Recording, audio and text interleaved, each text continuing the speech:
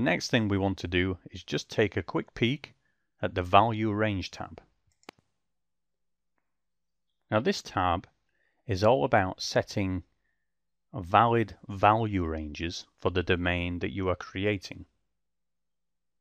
If you set a value range and a user enters a value in a field outside the valid value range that you set up, they will be shown an error message and be requested to enter a valid entry. Now there are three options for the value range. The first we can see says single values, and this is where you actually enter a list of individual valid values that a user can enter. The next is intervals. So if you have quite a lot of values, but they're all related or all in a sequence, you can enter the lower limit and upper limit. For example, a lower limit of 1, an upper limit of 9. And that saves you entering 9 individual single values. A user can only enter a value that falls within the ranges that you specify. The last option you have is Value Table. When you have a large number of possible entries, it's quite common to use a value table instead of a value range or list of single values. With a value table, you specify a complete valid value table entry list. But please note that if you use this option, you must also introduce foreign keys to your table to ensure the user's entries are tested against the values stored in the value table that you create. We don't need to enter any value ranges for this domain, so all we need to do is click the Save button. Once again, we are presented with the Object Directory Entry pop-up box, and we want to assign this object as a local object. So click the Local Object button. Now the next thing we want to do is activate this object. Even though we have saved it, it doesn't mean we can actively use it within our table yet. We need to set the object as active, which means our other data elements can actually use this domain going forward. So on the toolbar you'll see a little matchstick icon. If you hover over, it says Activate. And you can also press the Ctrl and F3 key. Click the Activate button, and then you're presented with a pop-up box which lists 3 different objects that are currently inactive.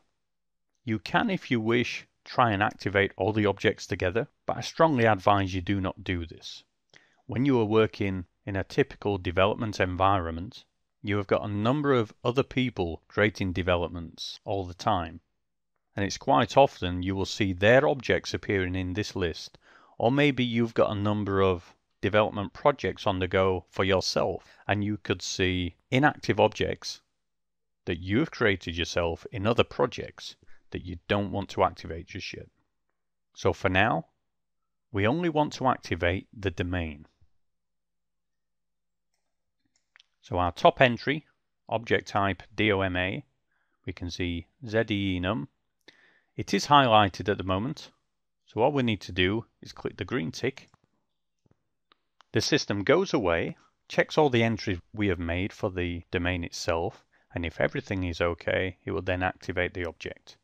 And if you look at the status bar at the bottom of the screen, everything's okay, so we can now proceed on with creating our table.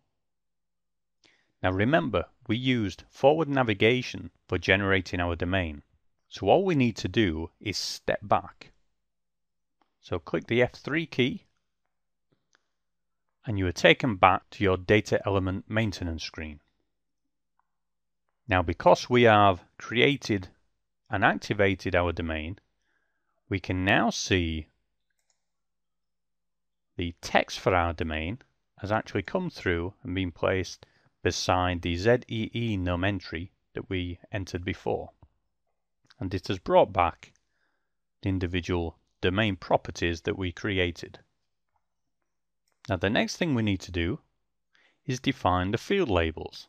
So click on the Field Labels tab, and here we need to define the short, medium, long and heading field labels for our data element. Now a little shortcut here. We've already entered the short text. So if you highlight that and use your Control-C key to copy the entry to the clipboard, then you can come down to each individual field label and just paste it in one at a time.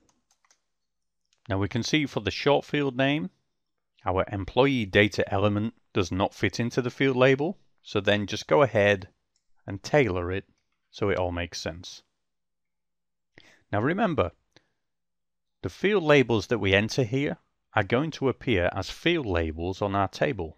So we don't actually want it to say data element. We just want it to say employee or employee number.